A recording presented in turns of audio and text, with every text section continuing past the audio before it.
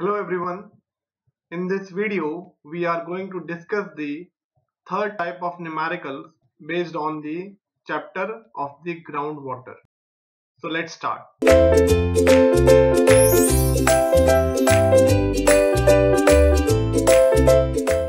Now the first of the problem, it says that in a certain alluvial basin of 100 square kilometer area, 90 cubic millimeter of the groundwater was pumped in a year, and because of that the groundwater table that has dropped down by 5 meter during the entire year.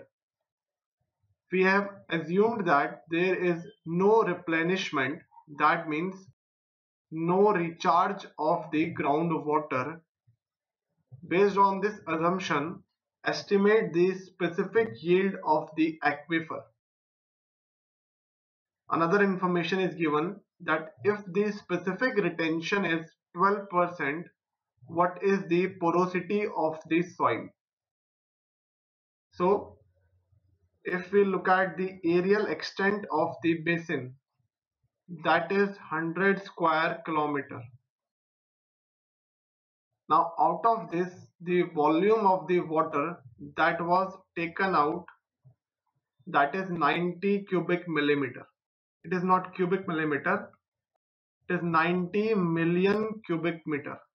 So this much amount of the water was taken out during the particular year, because of which this, if let's say this was the groundwater table, then it has dropped down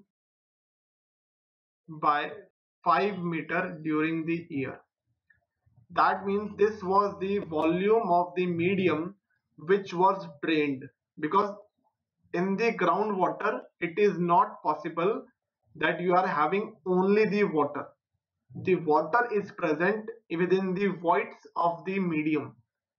So the height of the water table, when it has dropped by 5 meter, that means corresponding to the medium, the level has fallen by about 5 meter. That means this will be the total volume which is being drained out. So we have seen that the specific yield is the volume of the water which is taken out. So the volume of water which is pumped out divided by the total volume of the medium from which this was taken out. So the volume of the water which was pumped out, that is 90 million cubic meter. So that will be 90 into 10 raised to the power 6 cubic meter divided by the total volume of the aquifer, that is 100 square kilometer. So converting it into meter, so into 10 raised to the power 6 square meter into the 5 meter depth. So from here this 10 raised to the power 6 will be cancelled out. So specific yield is 0.18, and we can also represent it within the percentage. That is, the specific yield of the soil is 18%. Now one more data is given, that is corresponding to the specific retention. That means against the gravity, what amount of the total medium was able to restrain against the flow. So that value is given as 12%. So if we club both the values, that the specific yield, that is 18%, and the specific retention, that is 12%. So if we take the entire volume, so let's say these are the medium particles which are arranged randomly. Now within the voids only the water is present. Now either the water will be taken out or will not be taken out. The amount which is taken out, that is given by specific yield, and the amount which is retained, that is given by specific retention. But if we add up both these values, that is giving us the volume of the voids, that for the total medium in how much volume the voids are present, and therefore that volume of voids are represented by the porosity of the medium. So the porosity of the soil, that is given by eta, that is equal to the SR, that is the specific retention plus specific yield. So that will be 12% plus 18%. So the porosity of the soil, that is 30%. So that is the first problem that was discussed to calculate the porosity of the soil. The next problem is, it says that a 30 centimeter diameter well, it penetrates 25 meter below the static water table. Again, these steady conditions are given. That means they are corresponding to the Thiem's equation. After 24 hours of pumping, which is done at the rate of 5400 liters per minute, the water level in the test well at 90 meter depth was lowered by, at 90 meter distance was lowered by 0.53 meter, and in a well which is 30 meter away, the drawdown was 1.11 meter. Now here we have to calculate another factor, that is known as the transmissibility of the aquifer, which is the coefficient of permeability into the width of the aquifer. In the second part, we have to determine the drawdown in the main well. Now this problem has been asked in the engineering services exam. So let's solve it.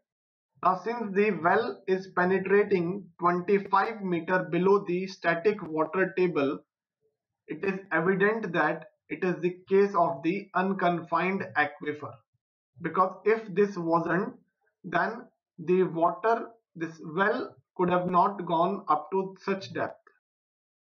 So the Thiem's equation for the discharge will be applied, and that is given as Q is equal to pi k into H2 square minus H1 square divided by 2.303 log base 10 R2 upon R1.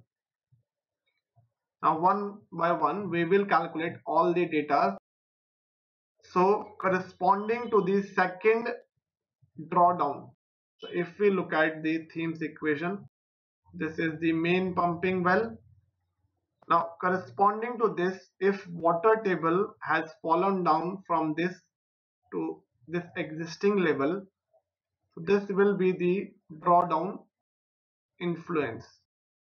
At one location which is 30 meter away, the drawdown is 1.11 meter. At another location, this is 0.53 meter. Now this is at a distance of 30 meter and this is at a distance of 90 meter. So we are considering this as the first one and this is as the second one. So for first well, the drawdown that is given by S1, that is equal to 1.11 meter. Therefore, the value of the height of well, that is H1, that is D minus S1. Total depth, that was 25 minus 1.11. This will be equal to 23.89 meter. Corresponding to first one, the radius is 30 meter. Now for the second well, the drawdown that was given as 0.53 meter. Therefore, H2 will be equal to D minus S2, that is 25 minus 0.53 that is 24.47 meter. Corresponding to this, the R2 value is 90 meters. Now this is the entire values that has been given. Now for both the cases, this pumping rate that was as 5400 liters per minute. Now since Q value is given as 5400 liters per minute, converting it into the standard unit, that is 54 into 10 raised to the power minus 3 cubic meter divided by 60 seconds. So from here, this will be 0.09 cubic meter per second. This will be the value of the discharge. Now substituting these values in the given equation by the theme. So placing the value of the Q, that is 0.09, that is equal to pi into K into, for the first case, this is 24.47 square, that is H2 square minus H1 square, divided by, this will be 2.303 log base 10. R2 is 90 divided by R1 is 30. So from this, if we calculate the value of the coefficient of permeability, that is 0.09 into 2.303 into log base 10, 90 upon 30, that is 3, divided by, this value is 3.14 into 24.47, that is A square minus B square. From here, if we calculate the value of this coefficient of permeability, that comes out to be 1.121 into 10 raised to the power minus 3 in the units of meter per second. That is the coefficient of permeability. Now, therefore, the transmissibility, that is given by capital T, which is equal to K into B, or that is written as K into D. That is the width of the aquifer. So here we are representing that value by the depth. So this coefficient of permeability, that is 1.121 into 10 raised to the power minus 3 in meter per second.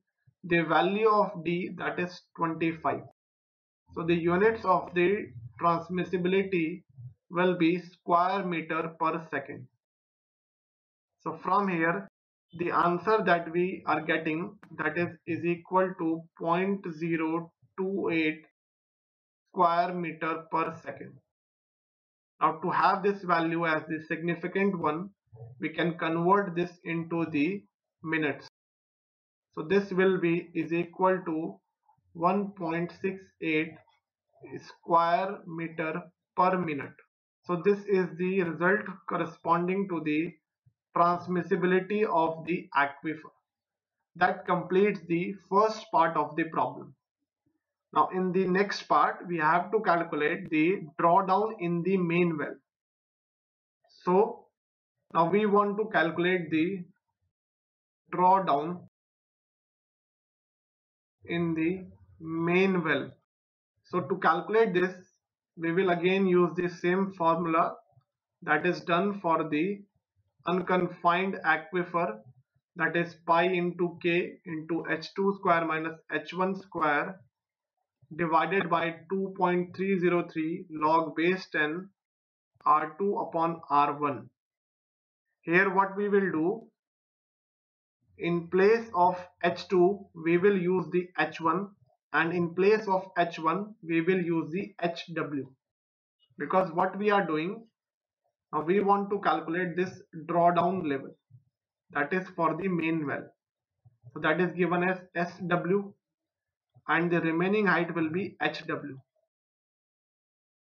corresponding to the first observation well, this is S1 and remaining one is H1. We will take these two data points only. So in place of H2, we will use now H1, and corresponding to H1, we will use HW. So corresponding to R2, this will be R1, and corresponding to R1, this will be the radius of the well. So since the discharge rate remains the same, so that is 0.09 cubic meter per second, this pi value that remains the same into this coefficient of permeability, that is 1.121 into 10 raised to the power minus 3 H2 square. Now here this is H1 square. So first of all I'll write down the changed formula, that is H1 square minus HW square divided by 2.303 log base 10 R1 upon RW. So H1 square, so that will be equal to 23.89 square minus HW that we do not know, divided by 2.303 log base 10. R1 is 30 meter while the radius of the well that is given to us. So the diameter of the well that was given to us as 30 centimeter. This diameter was given as the first data point. So this value is 30 centimeter. So the radius will be 15 centimeter. So converting that into meter, this will be 0.15 meter. Radius of the well that was 15 centimeter.